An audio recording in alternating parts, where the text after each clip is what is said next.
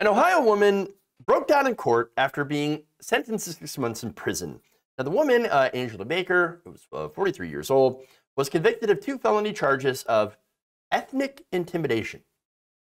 So now that's very, very rare that you see anybody get charged, arrested, charged, convicted of ethnic intimidation.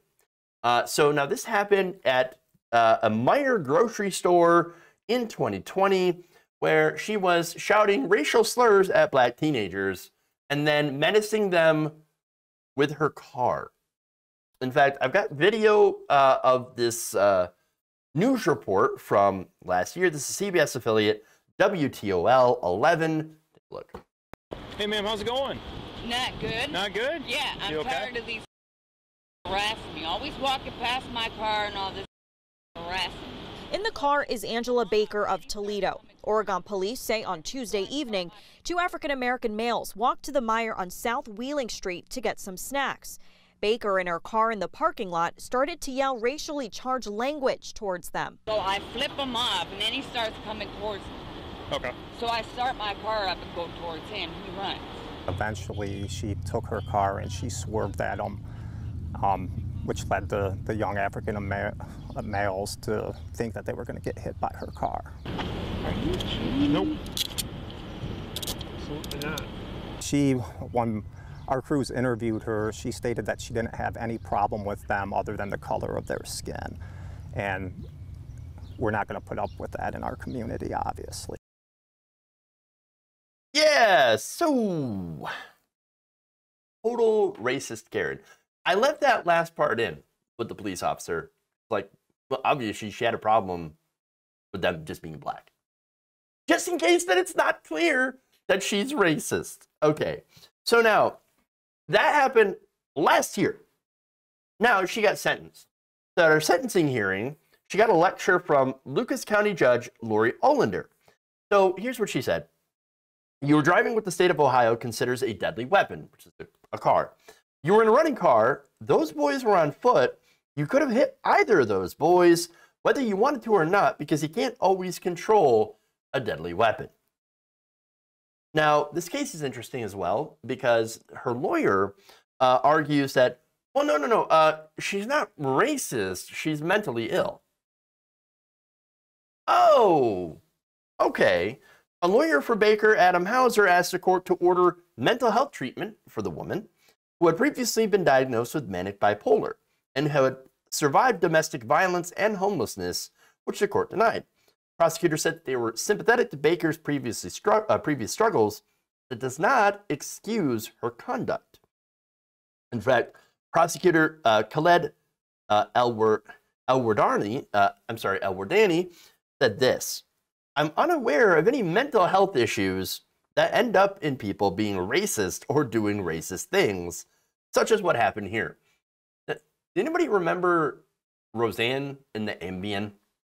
Like, oh, Ambien made me say racist things.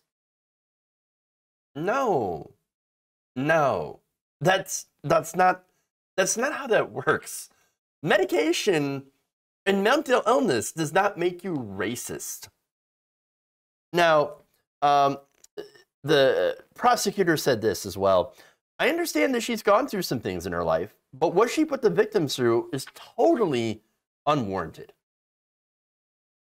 100%.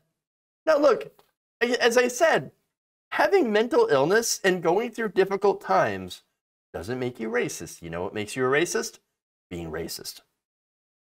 Racist, turns out, people who are racist can also go through hard times. Who knew? Who knew? Now, during her sentencing, Baker broke down. Here's what she did, reportedly. On Thursday, according to the Toledo Blade, Baker raised her voice, broke down in tears, banged her hands against the table when given the chance to address the judge. Here's what she said, quote unquote, I'm being terrorized. I'm being terrorized. I'm being terrorized. Wow. She's the one being terrorized. Really? Really? Huh. Now, she also added, I wasn't, oh, I'm sorry. Before I get to that, according to the Toledo Blade, the defendant asserted several times on Thursday that she believes that she has been harassed, threatened, and tormented by black people over an extended period of time. I wasn't out to kill them, she says. Okay, yeah, I said a stupid word. Who cares? Well, a lot of people care. That stupid word has been historically used to terrorize, harass, intimidate, and dehumanize black people. That's why. That's why it matters. That's why it matters. Now, look, maybe she had a bad experience with a black person or a few. That doesn't mean they're all the same. I mean, it's think about it this way. She's obviously racist.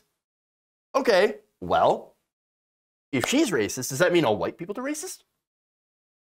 Does it mean we're all the same? No. No, it turns out people are people. It doesn't matter what color you are. It doesn't matter. People are people. There are good, people who do good things. There are people who do bad things, et cetera, et cetera. And so, again, when you're talking about the kids here, the teenagers who are doing nothing, but like they're out to get some snacks at the local Meijer. And yet, this lady, this crazy lady pulls up, this Karen, and she's like, oh, you N-words, always harassing me. And they're like, what are you talking about? Why? And then she almost hit them with their car. So that's horrible. Kids did absolutely nothing to deserve that. Nothing at all. Now, the boy's mother, Rebecca Velasquez, was there. And here's what she said about this. Quote, this happened a little after George Floyd was murdered. Racism is ignorant and should never exist. The color of your skin should never get you killed, hurt, or have you frightened. Let racism die, not our people. I don't think I could have put it any better than that. Wonderful, wonderful. As for KKKaren, it is noted that after she serves her time in prison, she will be put into Ohio Link, which is a transitional program for inmates, and given 5 years of probation. So, I mean, I guess as far as that is concerned, obviously the lady needs some help, some major help, and also needs to stop being racist.